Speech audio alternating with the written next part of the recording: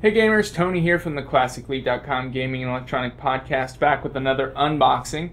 And I just received some brand new products that will be out in October from AtGames, as you can see here. And AtGames does a lot of different gaming products, and I'm very happy to be doing some unboxings and reviews for them. So every product you see in these unboxing videos will also be fully reviewed from a hardware and software perspective by me here at Classic League.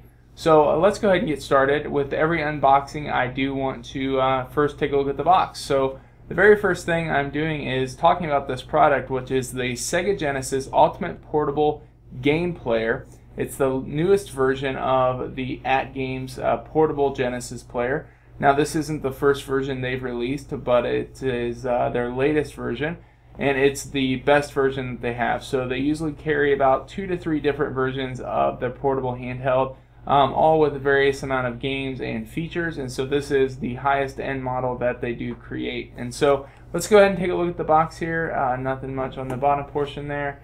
There is some licensing from Capcom and AtGames on the left side of the box.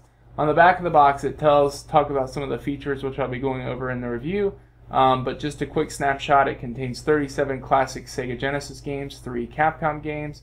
You can download and play more games via the SD card, and since this is the Ultimate Edition, it does include more than just the 37 games. It includes the 80 built-in games, and so you get some bonus games as well.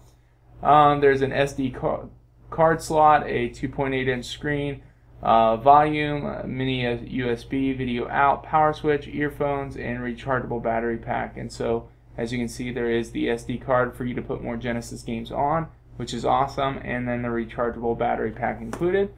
And on the other side of the box, just what the package includes there. Nothing much for ages 10 and over. So the box is really sharp looking, really cool looking. Ryu and Sonic on the front. So let's go ahead and take a look on the inside. And I haven't really taken these out of the box yet. I've just cut the tape on the bottom so they'd be easier for the unboxing. So nice flip top box here.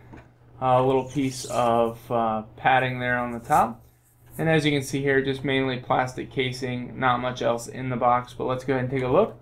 So it does come with a standard micro USB cable for your general recharging of the battery pack and things like that.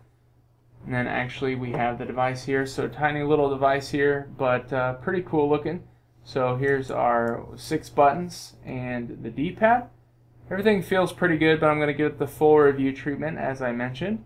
On the bottom we have the earphone jack, and then the on and off power button, followed by the menu button right here, the start pause button right here. I don't know if you can see those. There seems to be a little bit of, I don't know if I can peel it off right now, Sonic and Knuckles sticker on the front there. Yep, so we can peel that off and see the 2.8-inch screen.